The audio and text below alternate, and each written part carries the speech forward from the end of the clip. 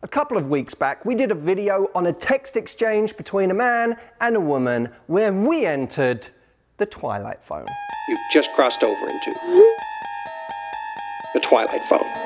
The response to this video was insane. I'm going to read some of the top comments and comment back. Kissable Styles says, literally, I wish I had a book of texts to write ready at hand. It would be amazing. Matthew is so educational. Well, Kissable Styles, I want you to watch till the end of this video because I do have a program that does exactly that. It has all of the text messages I've written and it has all of the great verbal scripts that I know work with men time and time again.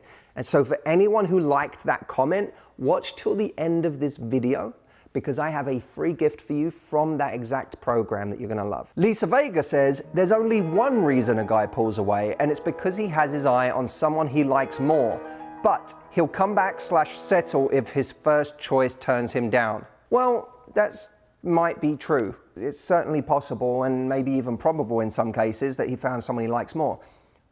Or maybe he just doesn't like you that much right now. That sounds like a really negative thing, but I don't see it that way anymore. Now, let me be clear. I'm not talking about a guy you've been on 10 dates with. I'm not talking about a guy you've been seeing for 3 months. I'm talking about the guy you just met in a bar last week or the guy you just met on Tinder or Bumble who right now is being kind of flaky and low investment. I've stopped blaming people for being flaky in those early stages. I used to get upset by it. I used to take it very personally.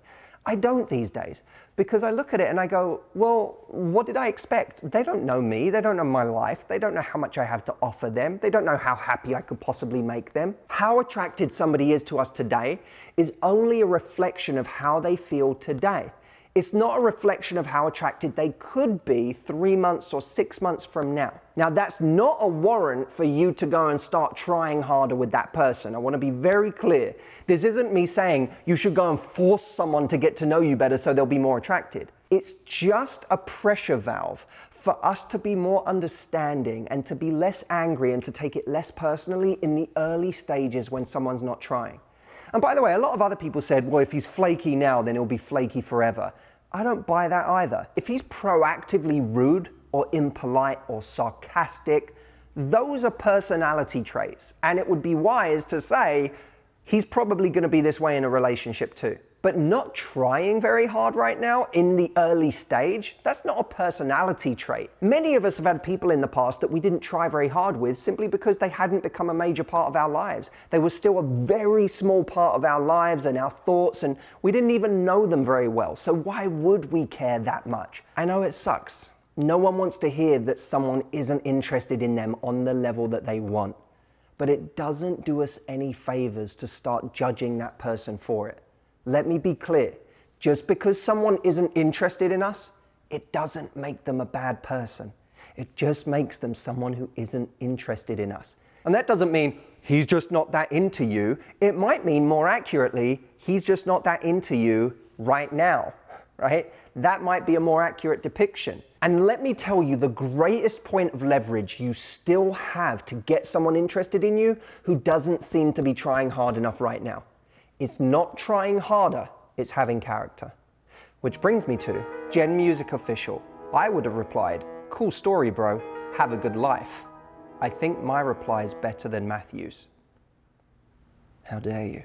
She's referring to the reply I sent him on behalf of my friend when he gave all his excuses for falling off the map.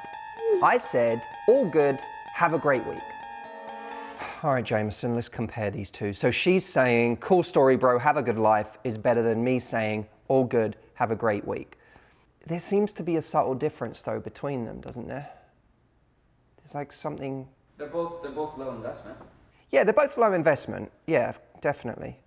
But hers, there's something different about hers. It's sort of... Oh, yeah. It's angry. It's passive-aggressive. It shows that he has power over you and your emotions. And by the way, when I hear that, cool story, bro, have a good life, I get like chills, because you just sound so angry to me. Jen, here's what you're getting wrong. You're conflating investment with energy, and they're two very different things. See, people often think that when I talk about having a great energy with someone, that I'm saying try. give them more. I'm not saying that. I'm saying you can be low investment at the same time as being great energy.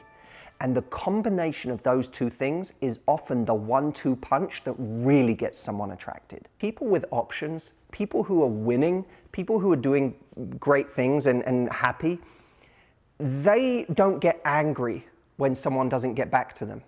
Instead, they just move forward with their life. They don't sit there waiting. Winners don't wait. They move forward in their life. Jameson, new t-shirt idea, winners don't wait. They keep going. They meet more men. They go out with their friends. They don't make sacrifices mentally or physically for that person. But when that person does come back in, they're not angry. They may have moved the person into a different category where they say, well, this person's pretty low investment right now and they're not trying very hard, so I'm not going to try very hard. But that's not the same as being angry. So now when that person reaches out, you can say, all good. I hope you're having a great time doing what you're doing. I'm happy to know everything's going well. And leave it at that. Because what you know mentally is you're going to have to try and you're going to have to really invest for me to go back to investing on the level that I did before. But allowing someone to earn their way back isn't the same as being angry. Anger makes us less attractive to the people around us. That's what we're avoiding right now. Remember, low investment is fine. But low energy and bad energy, that's what can cost us someone great. What I want to make sure is that people understand the principles of communication that allow them to always present the best version of them, the most confident, sexy, self-assured version of them. I hope that you guys follow me because you like being able to do exactly that. And for those of you who do want a head start, you do want to know some of the best things that you can say to somebody. I said earlier on, I have a program called How to Talk to Men. This program literally gives my best scripts for how to communicate with the opposite sex.